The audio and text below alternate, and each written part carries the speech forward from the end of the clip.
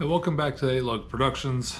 Got a message from my son today. Said, hey, I had to steal your car because mine won't start. So now it is time to figure out what is wrong with his 2005 Scion TC. Got a couple tools here that we're going to check out. We're going to check the battery. We're going to check the starter, the relays, some things like that. And then I think maybe, without looking at it, I haven't done anything with it. I don't even know if it'll crank. I don't know anything yet as of yet. So we're gonna go through kind of a few steps on what to check. I got the test light, I've got the power. We've got the test light, the power probe, and the multimeter here. I'm gonna do some checking on it. Check the battery first, and then see what kind of voltage we are on that. And then hit the key, see if we get any engagement, and then we'll go from there. Oh. All right, thankfully he actually cleaned this thing up.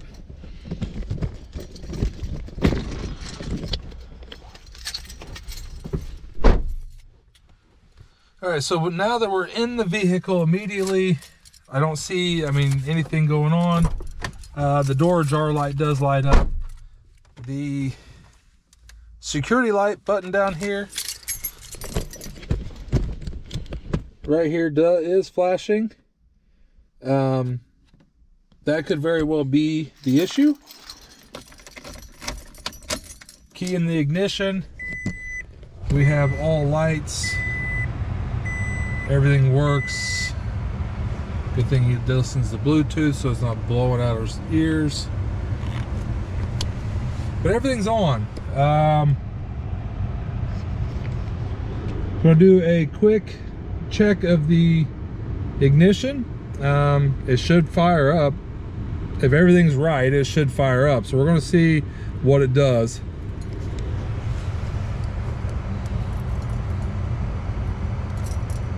We've got nothing. No actuation of the starter whatsoever. So we can check the battery. That's a good place to start. Let's do that. The battery looks like it should be fine, but this may be an instance where, a wire came off the starter or the relay. That's what the nice power probe is for. So yeah, let's just do some checking here.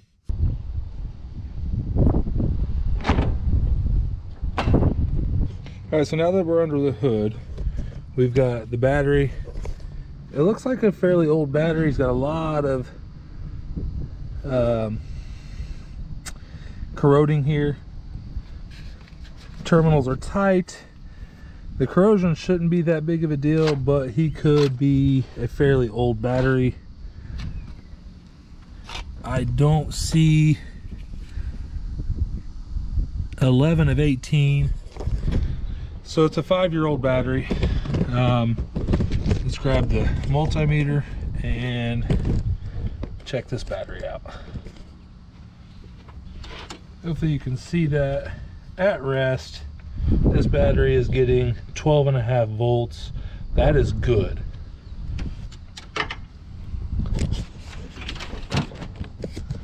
So now that the battery's good, we can check the relays.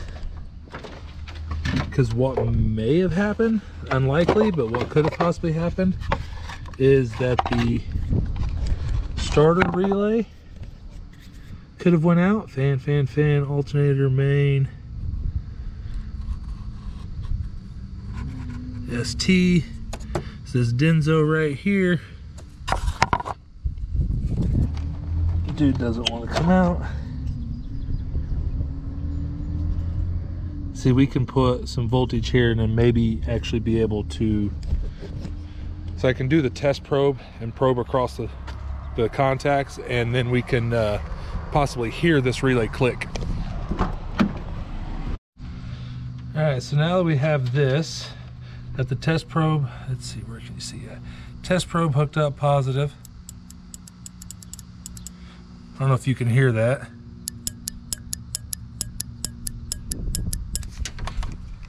So the starter relay is good. Maybe the next step would be checking a fuse. There's an ignition fuse, so let's see. And that fuse looks to be good. We'll test it with the meter just to verify.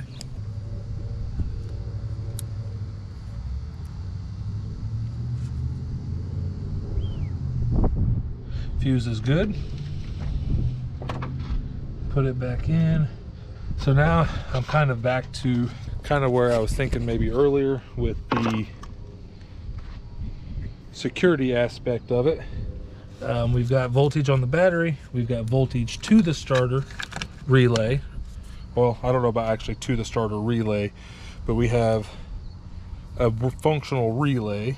We have a functional fuse. So let's check the actual starter connections. It looks fine. All right, we're gonna try, after just kind of messing with those a little bit, we're gonna check to see if it starts again. I guess another thing that could possibly be is the park switch. So I wonder, let's put it neutral.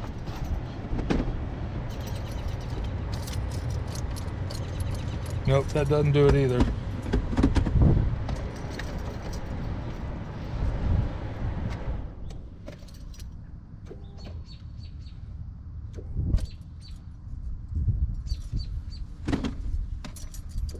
So I hear something like it's trying to. Like an electrical hum of some sort. So we're gonna do an old school kind of trick. That old school trick is a hammer.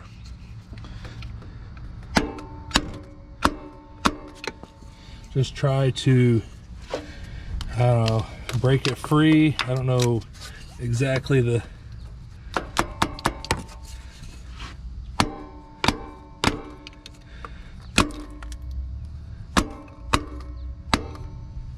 I doubt that is enough, but we are going to try.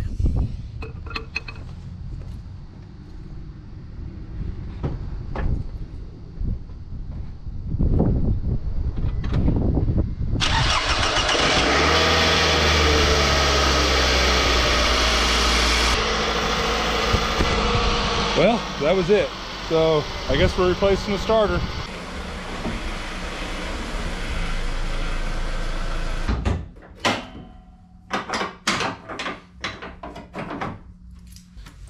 All right, so first thing first, we need to get this battery disconnected.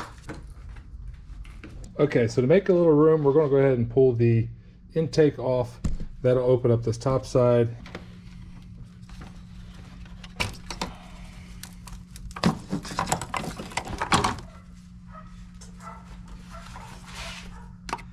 Yeah, maybe we'll just take this little box here. Okay, yeah, that'll be enough, I think.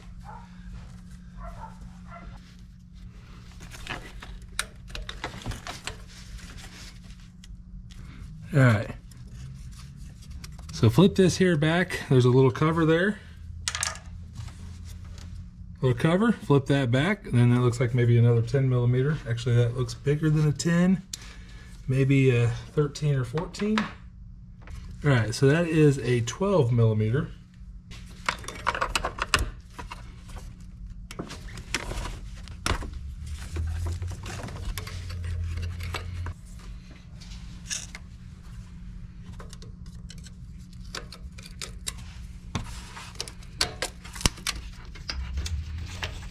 All right, both connectors are undone.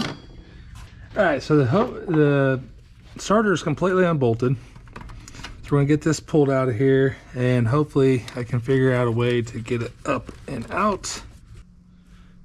It looks like I might even have to actually pull this battery tray. So I'm gonna pull the battery, see if it's just the tray. That'll be fairly easy. So the battery tray is removed. It's only 4 or 5 bolts. that gets it pretty close to being out of the way. It definitely opens up some spots where I can move some wires around. So let's see if this gets out of here now.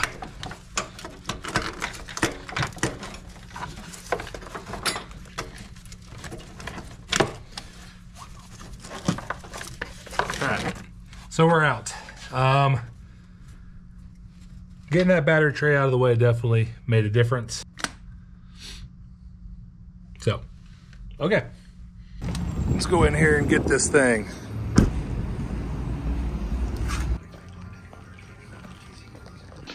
All right, so I had the camera angle wrong. Got the new starter put in. It's just the 2 bolts back in, right? And then the plug. Well, this plug here, I broke the tab on it. That's the bad thing about the Scion, that it's like it gets so hot under the hood, all these plastic terminals or all these plastic clips are breaking. So I got to figure out a way to get this to stay. I can try a zip tie. I think a zip tie would probably work for what I need. So we're going to try that. I don't know if I want to put a metal wire, like a safety wire, in there because it's, you know, will be conductive.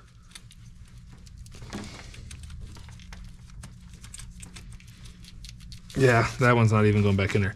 So let's try a zip tie on this. Hopefully that works and doesn't become a problem because that is the starter relay.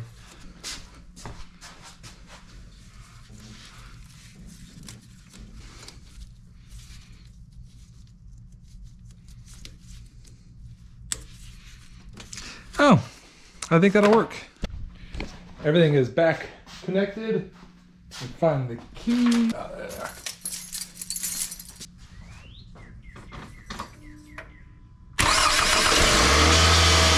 She ain't the strongest running car, but she's running. Started up just great.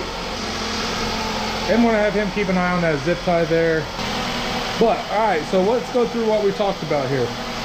We checked the relay. The relay tested out good. Checked the battery tested out good. And the fact that I had to hit it with a hammer told me that there's like a dead spot inside that starter motor. Got it out here on the table, tested it, it actuated out just fine. But I guess I didn't never actually test the spin of the motor. I just tested the actuator. So now I think about it, that's probably the issue, or was the issue. All right, so let's go ahead and get this thing pulled out of the garage, give the boy a call, let him know that, hey, your car's done and the bill will be in the mail. Thanks for watching, guys. All right, goodbye. Goodbye.